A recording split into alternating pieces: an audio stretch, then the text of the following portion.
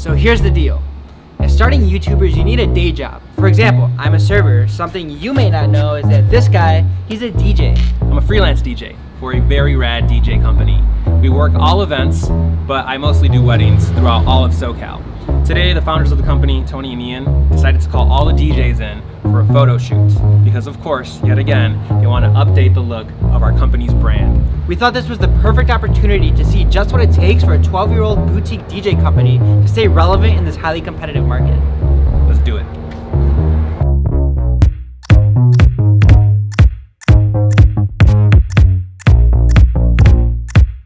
If you have a business idea, I think it's important for you to ask yourself, what problem are you solving? What part of the market is not being served? And what are you doing that's different? We saw a lot of super cheesy wedding DJs. Are there people out there that want something else? Do they want someone that they would want to invite to their wedding as a guest?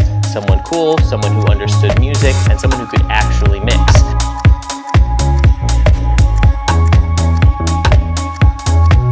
What if the music was the entertainment? What if the DJ was competent on the microphone, but he wasn't making a meal out of it? He wasn't telling a joke about the salad or sitting in grandma's lap. He was actually focusing on making a good, clean announcement if it was needed, and then getting back to his job. So it seems like you guys were on the right track from the beginning then.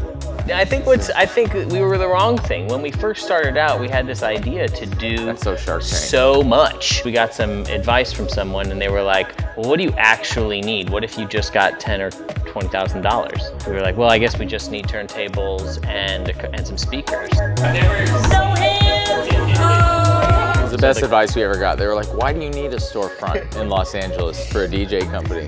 We were like, yeah, how often are you walking down the street and like, oh, look, a DJ company, let's go in and hire some DJs. Start with the absolute necessities. Uber's crushing it because nobody had thought that there was a better way than a taxi.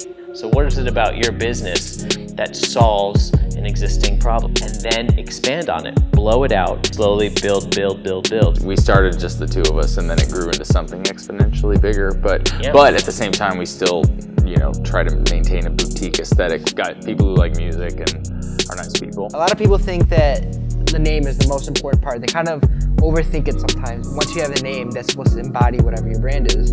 Where did Red Shoe come from? Tony was driving home from a gig and was like, I was driving home, I was listening to this David Bowie song, Let's Dance. He's like, I think the name Red Shoes is a great name for this company. Red shoes. And I was like, that actually is a great idea. I think it should just be Red Shoe. There's an art to the business card, I realize. There's a psychology, and especially now where everyone's on their phones, it's so digital. It's almost like you're getting a part of that company. You could feel the quality of the company within the palm of your hands. Does that logo talk to a millennial? Or does that logo talk to a 35 to 45-year-old? How did you come up with the Red Shoe logo? We got so lucky with the original logo, I feel like. We had such a clear idea. The association with music is in the name, not in the image. The old company that we used to work for, a lot of the people around him had a different type of aesthetic, and we wanted to go a little bit more street and a little bit more normal and not stereotypical wedding DJ company. When you hire one of our DJs, you don't have to worry about, is this person going to say the wrong thing on the microphone? Are they gonna play a song that makes half the people leave the dance floor? Are they gonna throw my request list right out the window? You already did all of your homework. Now it's our job to show up, use that homework, and create something memorable for you and your guests.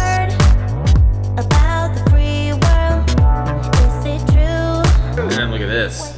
Oh, that's too much sauce. Back off the sauce and hit you with a little. And now I'm reading a book. I'm reading a book.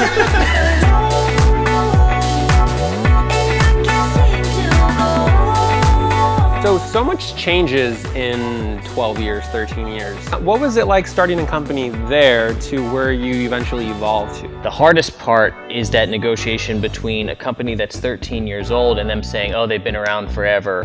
What's the new fresh thing? Shiny new thing. What if you're the company that's been around forever and keeps it fresh and reinvent yourself and create something new for the same client to still be excited about? 13 years later. That's actually why I think today is even happening, is because of how important it is to be in people's phones, in people's computers, and it has to change so fast. You can't just sleep on it. Change your Instagram, the website, and then the way that people interact with the website, and then put up a new mix, and then put up a new video. It's a living thing. If the website is your main storefront, it's gotta be a living, evolving thing. To give you an idea of how fast it is, we just redesigned the website a year ago. And it looks good, and we get compliments on the site all the time, and that's how on it you have to be. And a year later, this whole photo shoot is about rebranding all over again. If you continue to reinvent yourself and keep it fresh, it keeps your company from being old. And that makes you ask questions about your company. We've actually grown more because we've had to revisit it more often. It makes you break everything down on this molecular level that maybe you wouldn't be do done it otherwise. I feel like it's so rare that there's this many guys who are all on the same page about what it means to be a DJ and what it means to really care about this as a job. What advice would you give to somebody that was starting not just a DJ company, but any business really? What would you give yourself as advice 12 years ago if you could talk to your old selves? Following your passion. That's the biggest thing that the Red Shoe model is about, which is that Ian has always wanted to be on Shark Tank. That's true. Always. This is a dream. This is a dream. This is a dream. Just, you know, and he's giving you gems.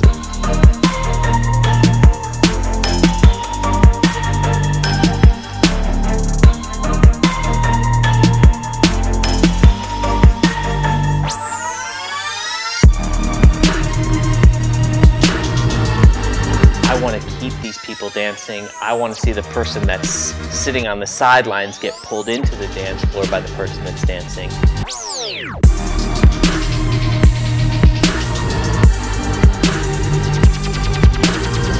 Maybe you're playing a full minute and a half.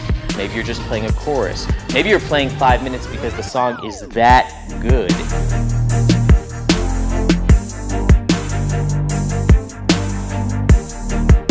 Things that never actually happen when you're DJing. If you stop being excited about your job, if you stop being excited about... Yeah, it's that old adage about if you go on stage and you're not a little bit nervous, then you something's might as well go off. do something else. Still, to this day, after however many gigs. Between 500 and 600 each. Weddings, specifically, and then, you know, About it. I still get nervous people before I won't go want. out. Even if I know, like, even if it's just like a loungy thing, I know the first 12 songs I'm gonna play. Still like, and that's, I think, a good thing. You have to be. And that's what people are excited to see you be excited. Bye, Wrigley. Bye, Wrigley. Bye. You got everything? All right, I think that's a wrap. That's a wrap? All right, thanks, guys. He gave it to you. That was enthusiastic.